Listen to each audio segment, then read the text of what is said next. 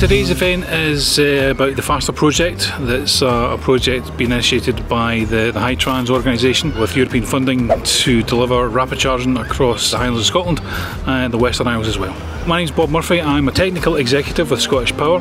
ScottishPower are facilitating the installation of these charge points in the Western Highlands of Scotland for the Faster project. In the more kind of rural west coast of Scotland, yes, there is electric vehicle charging infrastructure, but it's nowhere near as much as you would find in the central belt. So the Faster project is working to remedy that by installing over 20 new rapid chargers across the Highlands, the Islands, Argyll and Bute, House of Hebrides and so on, to just make it that bit easier to drive an electric vehicle.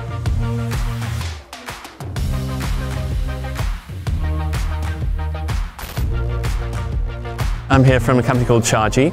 We're an on-street charging provider, and our party trick is turning street lights into charge points.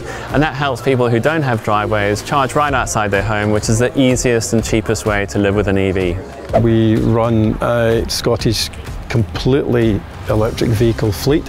We now have 24 of these coaches.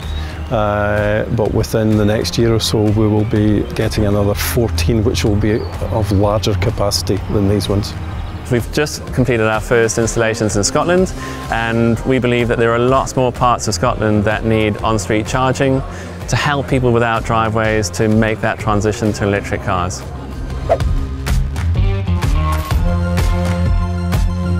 Personally, from today we're looking to try and dispel some of the myths, we're looking to share some of the knowledge that we've learned over the years and to continue working towards putting the chargers in the ground and providing that necessary infrastructure for the drivers. We're hoping to engage the public and help them see that living with EVs is cheap and easy if the right charging infrastructure is in place for them. The wider picture is trying to get people involved in electric vehicles as a whole, but particularly important for Ember is the fact that it's not just cars and some small light vans. There are larger vehicles available right now, and we have been running them successfully in service for 3 years, and it's an important aspect for the local people. If they come along, they see this is the vehicle which will be going between Fort William and Inverness.